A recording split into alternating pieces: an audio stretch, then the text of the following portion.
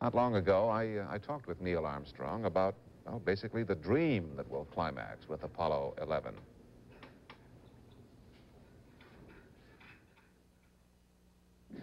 You're supposed to be, and you are, a pilot, not a philosopher, but you are going to be the first man to land on the moon. You must have thought well beyond the technical, purely scientific aspects of this mission. So I want to ask you really kind of an impossible question, but you're the man to give the answers. What do you think this mission will tell us about man?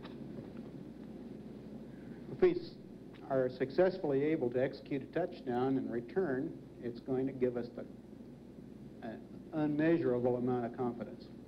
I think that's probably the greatest result of the flight.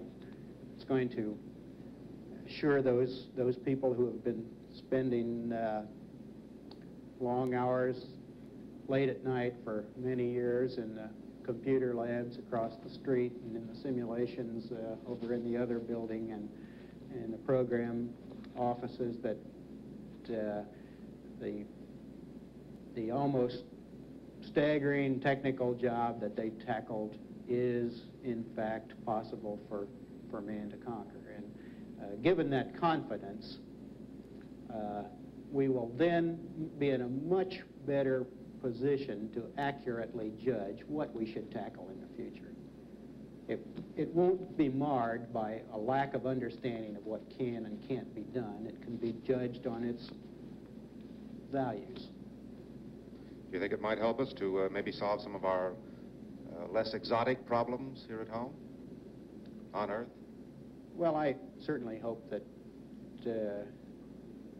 that we would take the more successful approaches that have been used in this kind of a program and find ways to apply those approaches to other problems. I don't necessarily agree that just because these people have in this approach have been successful that we should take their resources away from them and give them to some other people who have been less successful in their endeavors. I get the impression you think we might be able to do both. Well, I certainly think we can. We're a great country. We have a lot of abilities, and when we direct our efforts toward an understood goal, we usually solve the problems. You know, I think I was wrong in putting that question to him in the way I phrased it. He is a philosopher, too, as well as a pilot. He's a young man who means what he says and says what he means. We're back in mission control now to see if we can't get some more communication. Houston, Columbia, my disk is reading 4.9, NX 5.0 make it, and EMS 105.4, over. Roger, copy, Columbia, looks good, over. Okay.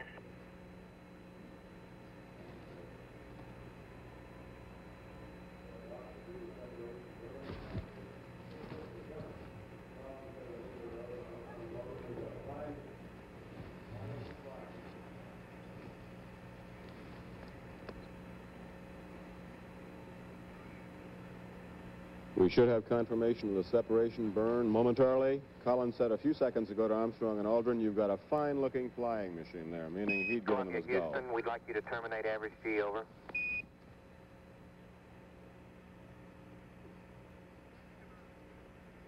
Roger, boom. B, he said.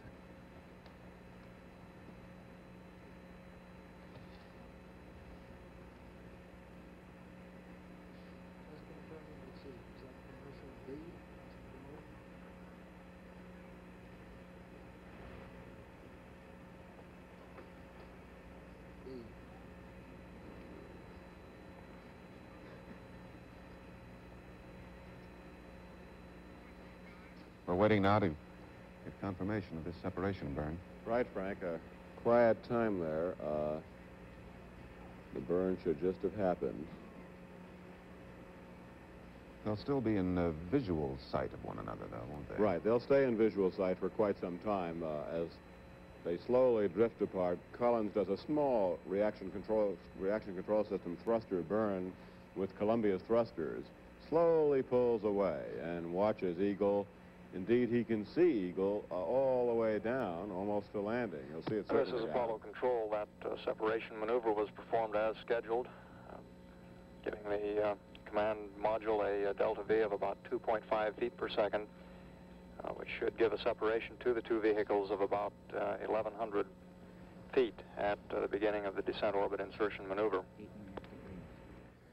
This is Frank Reynolds with Jules Bergman at ABC Space Headquarters in New York. We should tell you what Armstrong radioed to Mike Collins as he moved away in Columbia after the separation burn.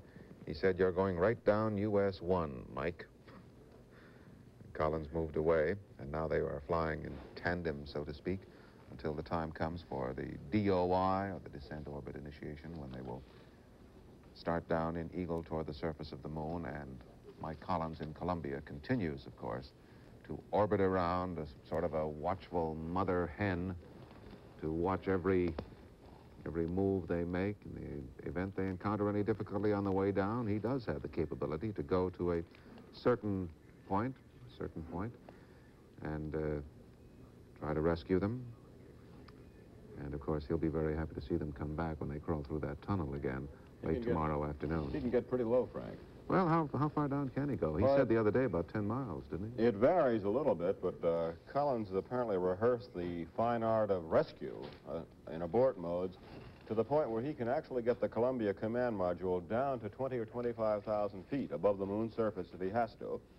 In the unlikely event that all the lunar module's engines failed and Armstrong and Aldrin couldn't abort by themselves to get back up to the Columbia. So Collins can get down within 5 miles of the moon's surface. Within 5 miles.